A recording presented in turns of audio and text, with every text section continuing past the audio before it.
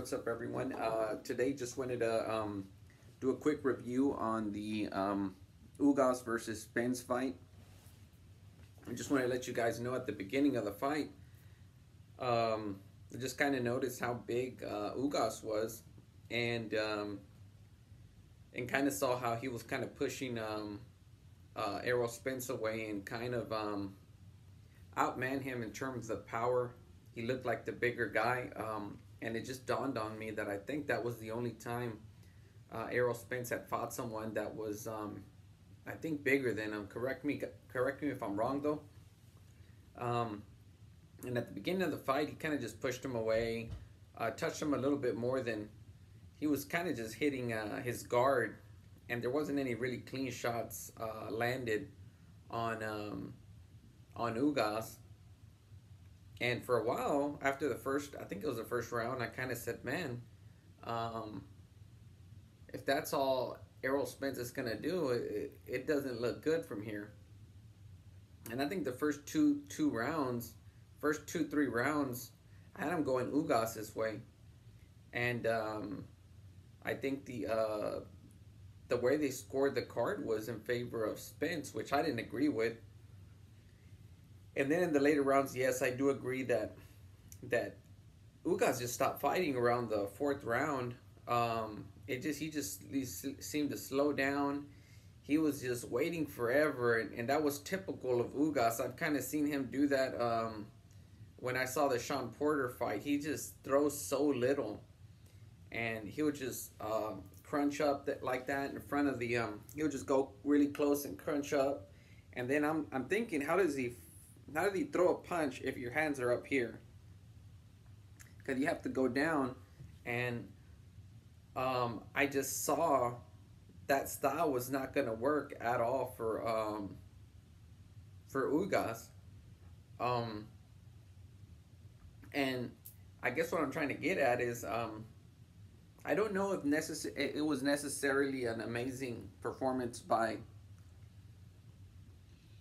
Errol Spence, but rather a lack of performance by Ugas, because you could argue that if Ugas would have thrown more punches, it would have made an interesting fight. And the fact that he kind of dazed him, well, that shouldn't even count. We shouldn't even talk about the Errol Spence being hit, because it was a low blow, or I was a distracted event, I guess we could say. But if this was a guy that had Ugas's body was more active, it looked like Spence would have had a lot of problems. He didn't look like he brought a lot. The only thing that kind of helped the fight or Spence was the fact that Ugas put his face right there in the middle of Spence for him to hit all day. So Spence just kind of just kept on going and going and going until he finally worked his hands in there and started touching him, and eventually just damaged the guy. And but in terms of tactics, it really took away a lot from the fight, because nothing taken away from Spence, but it's just Ugas was so basic in that fight, and I don't know if that's because of Spence, of the pressure Spence added coming up forward to him, coming up so close to him, and just looking for the fight. But it did make me realize something. I think Jaron Ennis is a big guy, and he can fight, and he is a little bit versatile, and he does move forward, and he throws his hands a lot more than Ugas, and which leads me to believe that I see Errol Spence giving those. I think that being a good fight. I don't know if Ugas was a fair fight, but it was kind of it was a good measuring stick for how Errol Spence would perform against a bigger guy of his size, and he doesn't look overly dominating against someone his size. The orbital bone and the damaged rib that I'm reading now is probably due to the fact that the guy was not defending himself, and I think that wouldn't be the case if someone like Terrence Crawford or of those high levels is going to actually be hitting Spence and distracting him, and there's gonna kind of be a 50-50 fight where Ugas was not a 50-50 fight, but it did give us an idea of how Spence is not going to have the size factor in his advantage, and but it did show us that Spence is able to damage a bigger guy, and he still carries that strength. But Terrence Crawford is not going to be as accessible as Ugas is. But with that being said, I just think I don't really see Spence having an advantage, and that's kind of a cool thing because it isn't, but because I don't really see Jaron and his boots being given a chance to fight any of those guys anytime soon.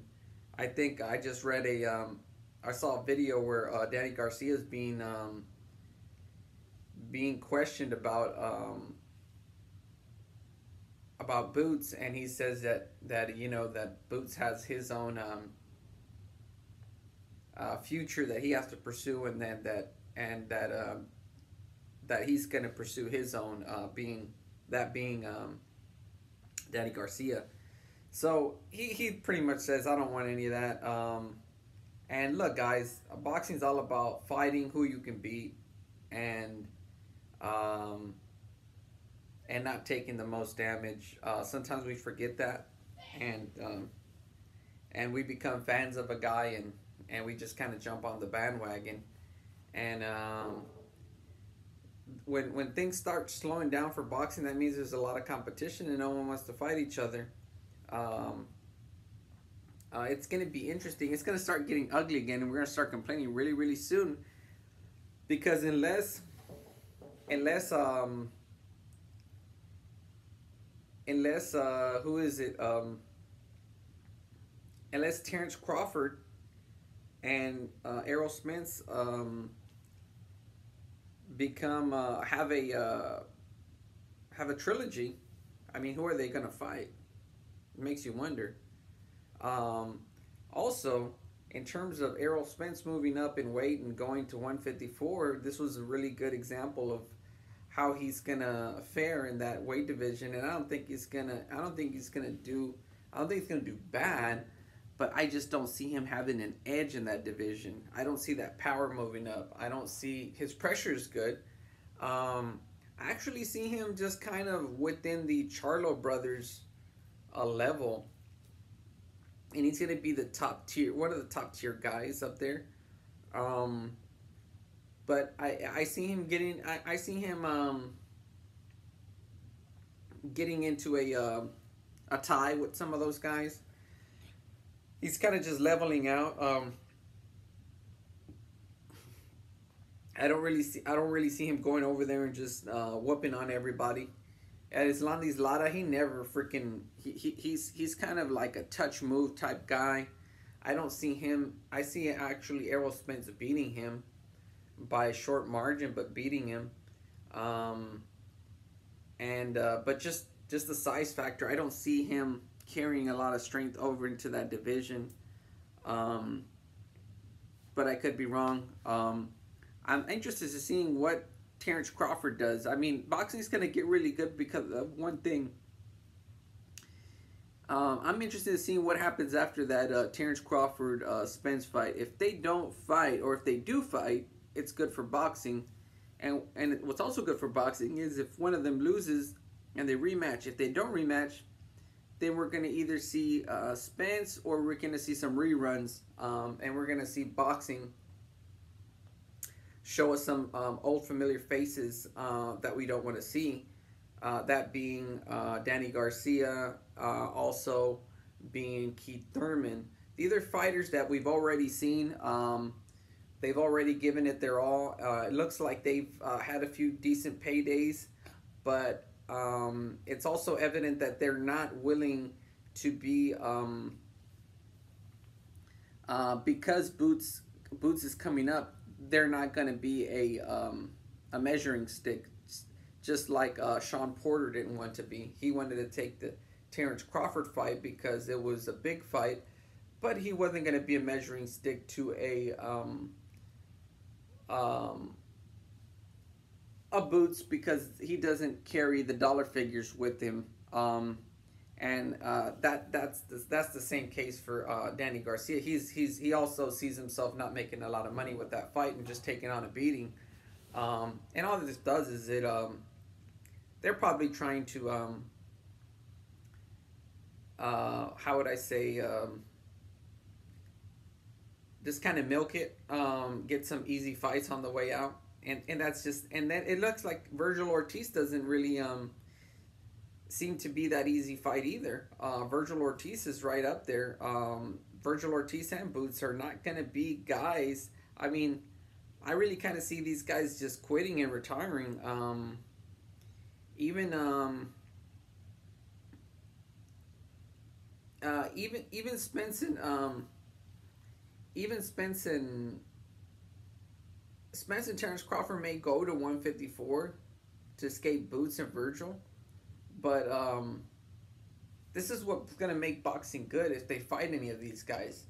If any of them have a rematch, this is gonna make boxing good. If they have a rematch or fight with the loser of Spence Crawford fight either either Boots or Virgil, that's good for boxing. But if they don't, Virgil and Boots are big enough to go to chase him down to 154. So I don't know what they're running, and this is what kills boxing, because now if Spence retired, I would understand. He's been through a lot, and I would just understand that. Now, I could also see Terrence Crawford retiring, because you saw what the huge body advantage did to Spence. You saw the force that the force that was imposed over Spence. The only reason Ugas didn't beat Spence was because his technical ability to fight wasn't there. You could see that there's levels to this, and it was the technical side that did not allow Ugas to win. But if Ugas threw more and was a sharper fighter, I think like, let's say if Terrence Crawford fights Errol Spence, but with Ugas's body, I think he wins easily. I think easily.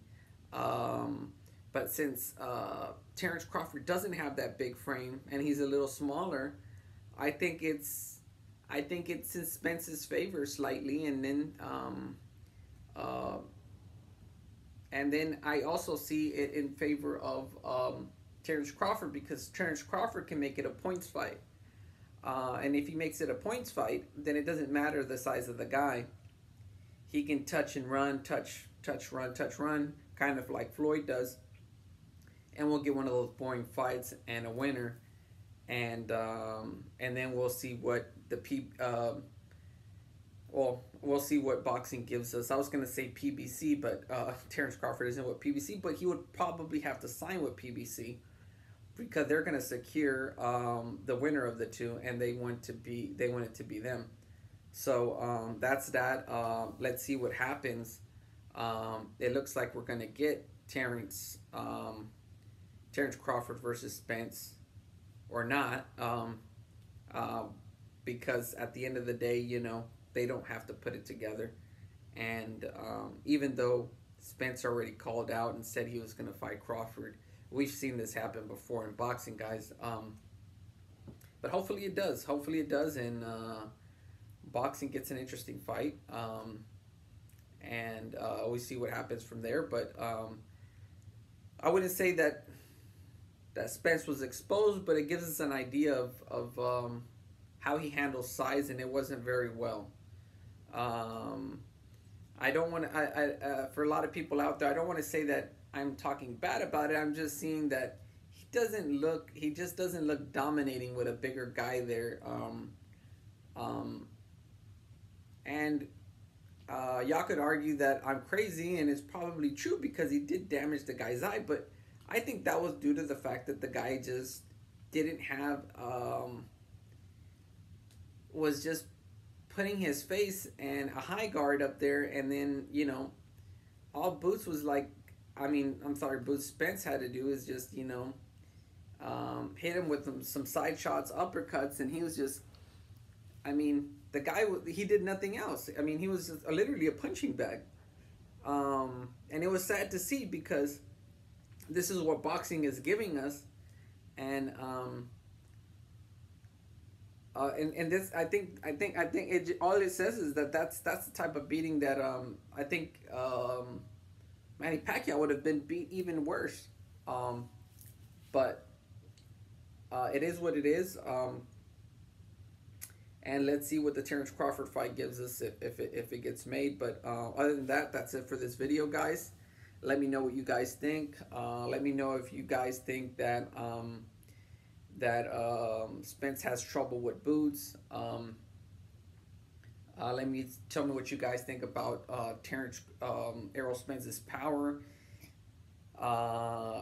He does run the risk of damaging Terrence Crawford because of that strength. I see that happening too. Um, um, I kind of see that. But let's see what happens. Let me know if y'all think Boots beats Spence. I think kind of that size advantage. I can see Boots beating Spence, and pretty easily. Um, I think he would edge him. But those are my thoughts, and we haven't seen a lot of Boots. But that's just me, just kind of guessing, guys. That's just guessing. That's just kind of the eye test and what I see. I'm not a professional. Like some of these guys that are breaking down fights, that's really cool. But this is me just guessing and kind of eyeballing it. But that's it for this video. Please like and subscribe. I'll see you on the next one.